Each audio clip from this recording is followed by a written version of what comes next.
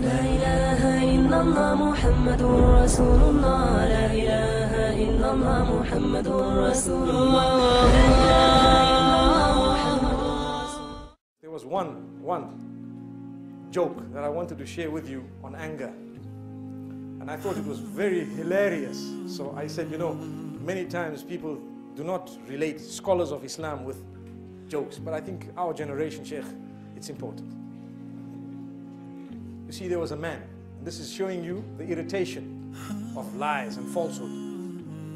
The irritation of lies and falsehood. There was a man sitting on a train. Now the train was a double-decker train, a sleeper train.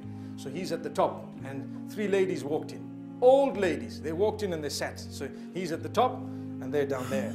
And he's hearing the discussion, sitting, they're asking each other questions. And suddenly one says, how old are you?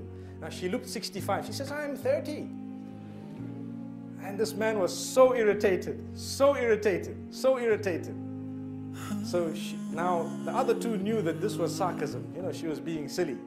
They were also very old, probably a little bit younger than her. So she says, and how old are you? Now, instead of saying I'm 55, she says, well, I'm 25. So she says, oh, and this man is now even more irritated. And so they asked the youngest one, and what about you? She says, I'm 15. That was it. The man drops down.